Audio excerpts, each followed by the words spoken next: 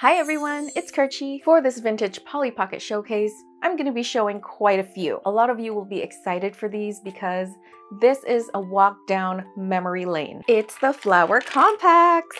As you guys have noticed in my videos, I like to showcase toys in sets. So I didn't just want to showcase these individually, but I wanted all the same shaped ones to be in the same video. So we are starting with the flower shapes, and look how beautiful this is. Let's go through what we have. So here we have Garden Surprise, Midge's Flower Shop, Water Fun Park, Mr. Fry's Restaurant. This one matches my nails, and I like fried food, and Fifi's Parisian Apartment. This is a rare one that took me a while to get, so I'm very happy that I have this because this was the last one that I acquired to complete the set. Let's have a look at the Polly Pocket flower-shaped compacts from 1990. These are all the vintage Polly Pocket flower compacts. These are all from 1990, so this is straight up early 90s. Of course, all the logos have been beautifully restored using my vinyl method. I just love my vinyl method because I think it's a lot more shiny than the original logo. I do sell these stickers now on my website, kerchi.com. So if you guys are interested in adding these to your Polly Pockets, the link is in the description. They have the iconic flower shape, hence the name. I don't know if that's their official name, maybe they're clovers, but they have too many petals to be clovers. I don't know, I'm just calling them flowers. As usual, we are starting with the pink one. There are two pink ones here, so I'm picking the pinkest pink. This one is called Mr. Fry's Restaurant.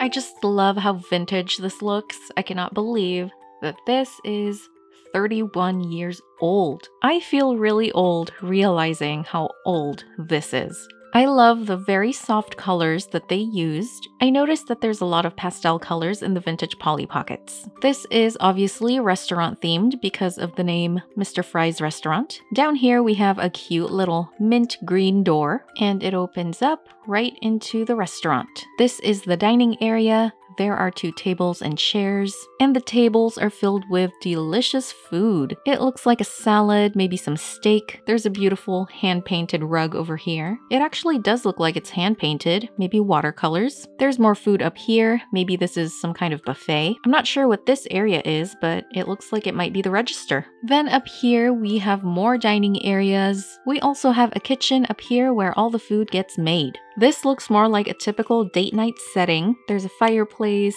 there's a booth for two people. Valentine's Day is coming up, so this is very fitting. Then we have these double doors, which is the entrance to the special dining area. Or this might be the entrance to the actual restaurant, but we also have a gate here, which is the entrance to the restaurant. Well, I guess we can enter the restaurant in two ways. I know I've complained about how simple the modern Polly Pockets are, and looking at this is pretty simple. We can see less detail than we normally would with a vintage Polly Pocket, but the reason why this still looks really charming and beautiful is because every single element has been painted. For example, the little handles here have been painted, where with a modern Polly Pocket, that would probably have been all yellow to match the background. The pots and pans, the seasoning, they're all painted, even the individual knobs on the stove. That's what I try to achieve with my Polly Pocket repaints.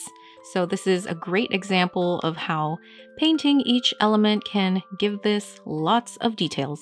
Now it's time to meet the adorable tiny characters. First, we have Mr. Fry himself, owner, connoisseur, restaurateur, entrepreneur. Really, he's got it going on. He's wearing the most adorable outfit with a little bow tie and a chef's hat because he is the head chef and owner. I love his little mustache. We don't get a lot of male Polly Pocket characters, so when we do, they're always so adorable and extra special. Then we have Dishy, who is a server at the restaurant. She's the only employee too, so you better give her lots of tips because she works very hard. It looks like she has a classic diner uniform, but she also kind of looks like a French maid. I guess the black and white with the hat is throwing me off a little bit.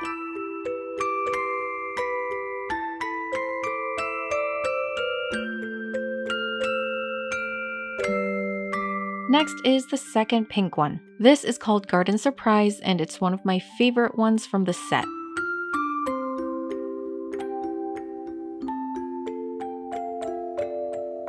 Detail-wise, this is so different than Mr. Fry's restaurant that it's hard to believe they're from the same year. This is packed with so many details, beautiful colors, textures. It reminds me of the book The Secret Garden. I've also seen a couple movies. One is animated and one is live action, and this compact captured both of those movies perfectly. On the bottom, we are in the actual garden. We have lots of gorgeous flowers all around here. Different kinds too. I can see roses.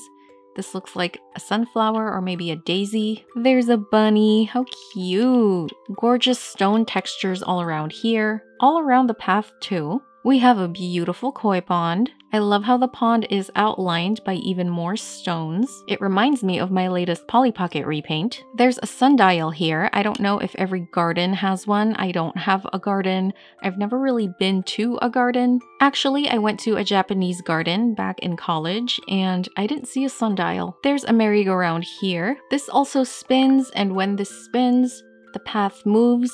And the bunny moves, and the flowers also move. There he goes. There's that flower. This is actually extremely hard to turn because the hinge is so tight, but you get the idea. The little flowers and bunny go up and down. On this side, we have a relaxation area. Those garden chairs have so much detail and they look so cute. We're also having some tea and mini sandwiches. There are also garden tools right down here. I even love the yellow fence in the background. Everything about this just looks so cozy and cute. I can see myself living here, as long as I don't have to tend to my own plants, because I will probably accidentally kill them. Going up the stairs, we get to the second level. I just want to appreciate the stairs real quick because I love the stone textures on these. They just went all out with textures everywhere. Another beautiful garden bench. It even has a little heart. In the windows, we can see some flowers. Here's a lion statue. At least I think it's a lion statue. I hope it's not some trapped ghost. We also see some leaves through this little tiny circular window. And we have vines and leaves all around here. Some birds up here, just having a good time. And through these big yellow doors, we see our gigantic, gorgeous pink mansion. I love that it's pink because it's like they made this just for me. Here are the characters. First, we have Polly in her beautiful gardening outfit. I love her classic outfit, but I also love seeing her in different outfits. This one has polka dots, she has bright green shoes, and she has this gardening hat, which is so cute. It has a purple bow, and we also get this statue. She is completely white. I'm very tempted to paint some colors on her, but I know she's supposed to be a statue. I have this fear of statues because I feel like they will come to life when I'm not looking, or maybe when I am looking, which is even worse. She kinda looks like she'll come to life and haunt my nightmares.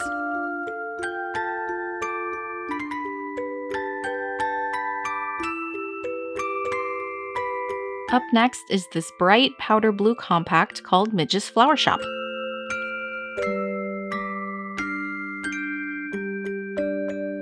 This looks a lot like the garden one we just saw. It's like this one is a muted version of this one. We have the cutest gate over here with a heart on it. I just love hearts. I'm obsessed with hearts and heart-shaped things. When we open this up, we get to the garden. The other garden we saw is more realistic, and this one looks a lot more fantasy, playful. I love the psychedelic designs here. There's a cute mushroom here. We also have a slide, which adds to the playfulness of this compact. And we have lots of pastel bushes and flowers. There's also a teeny tiny bench right in the bushes. That looks so cozy and adorable. We have some stairs here, which are so creative and cute. And we get to the actual flower shop.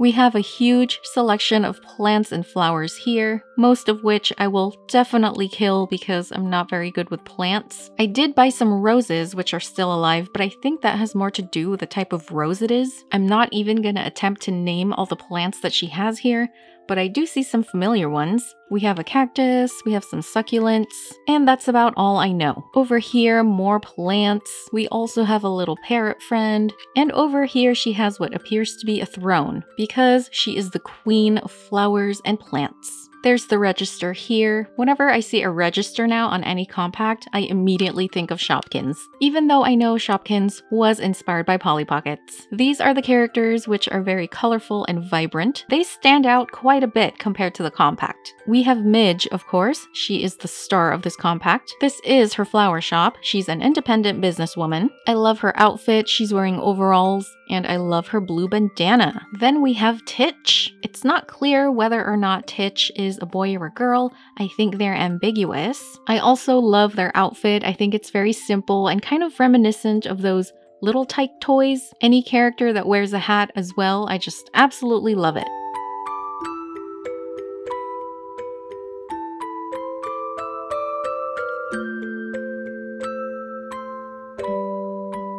Up next, we have this green one called Water Fun Park.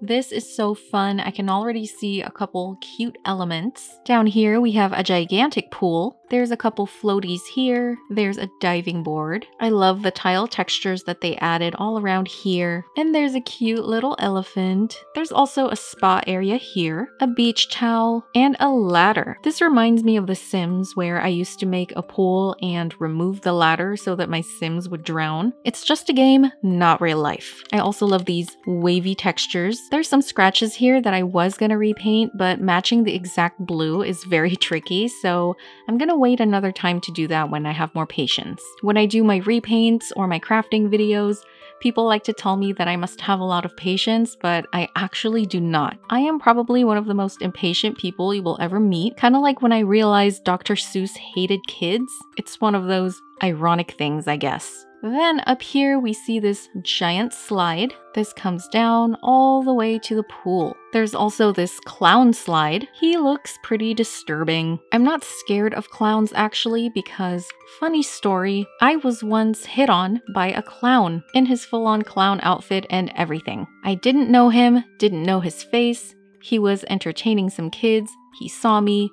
He asked me out. It was very awkward. So whenever I see a creepy clown, I just think of that moment and I start to laugh. Again, I love the use of hearts all around these designs. And we have a shower so we can wash off all the chlorine after we go swimming. And here's a locker with some shampoo, it looks like. Of course, after we swim, we gotta eat because swimming is an exercise and we'll be hungry afterwards. But we can't eat, then swim because we'll get cramps. The slide also attaches to this little divot here. I just love when things fit perfectly. And here are the characters in their swimwear. Here is Polly, and she looks so different. I don't know if it's her hairstyle, but she kind of looks like a baby version of herself. At first, I thought she was a toddler, but this is Polly. This is Chelsea, and you might have seen her in my restoration video. That video was also featured on Art Insider, so if you haven't seen that yet, check it out. I did my best to restore her, and her face ended up looking kind of wonky because if you watch the restoration video, her face was very, very chipped. So I couldn't do my scratching method to get the mouth just right.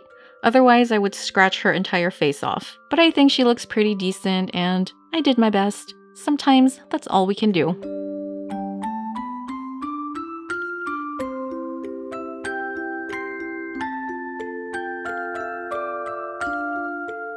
And last one is Fifi's Parisian apartment, which is my second favorite one from the set. This one comes in this classy blue color. I don't even know what kind of blue this is, what name it is. I just really love the shade of blue.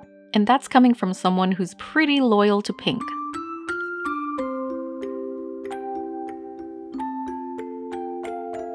This looks so classy and cozy, especially the architecture up here. Down here we have a garden, which is our third garden in the set. Right away I see this giant doghouse. It looks so cozy in there. We also have this green rocking chair and a snacking area because we gotta have our snacks. We wouldn't be in Paris if we didn't have pastries and baguettes. On this side we have a fountain, a little angel statue, and over here it says Metro. I don't really know what this is. I know Metro is a subway station. Maybe it's the gateway to the subway station. Then up these stairs we get to her actual apartment. This is so breathtakingly beautiful. I love these doors so much, and I know that my mom, who watches all my videos, will love it too, because this is her favorite color. The doors don't actually open, but we can still appreciate the architecture. There's some stained glass windows. We can see some curtains through the windows, some lounge chairs right over here. I love these columns. I think it makes this compact look super fancy. The designs here too are so beautiful. This balcony is just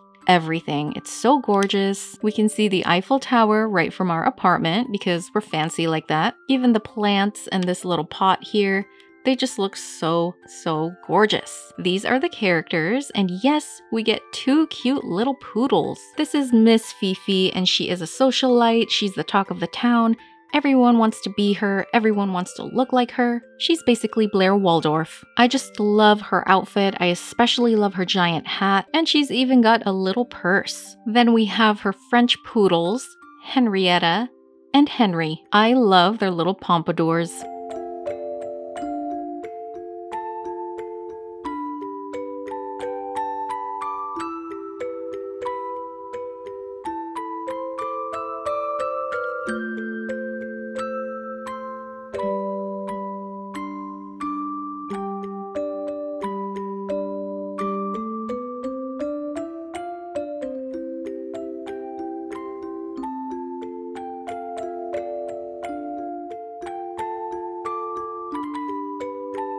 Who was just hit with extreme nostalgia after seeing these. If I could describe the feeling that I get when I look at these Polly Pockets, I would say warm, fuzzy. I'm taken back to a simple time where I don't really have any problems. I don't have bills to pay. I don't have a job.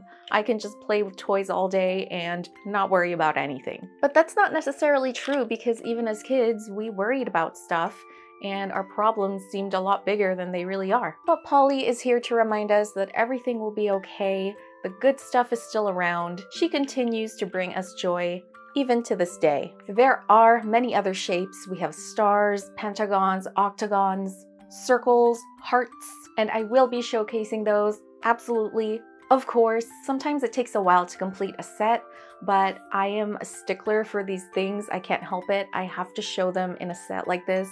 So thank you for your patience. I have lots more to show you guys. These would make really cute sunglasses. Thank you for watching this Polly Pocket showcase, and I'll see you on the next one.